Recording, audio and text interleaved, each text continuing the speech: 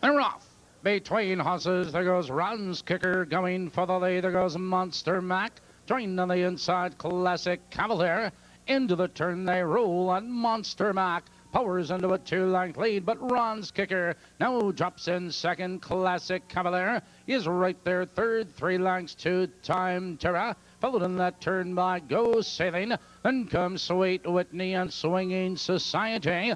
Approaching the opening quarter, it's Monster Mac with the lead 2 lengths. Ron's Kicker second. They're by the quarter, 29-1.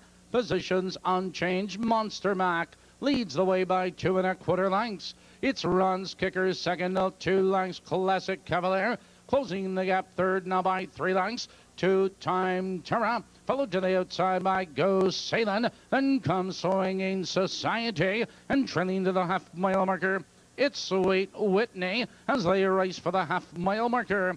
Monster Mac leads, but here comes Go Sailing. Now third, now second. The field's halfway home.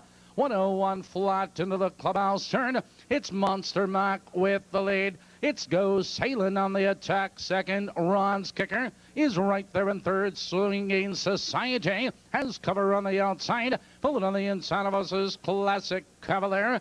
Out of the turn, now they curve into the box stretch, and Monster Mac clings to the lead 3 parts of a length. Now on neck.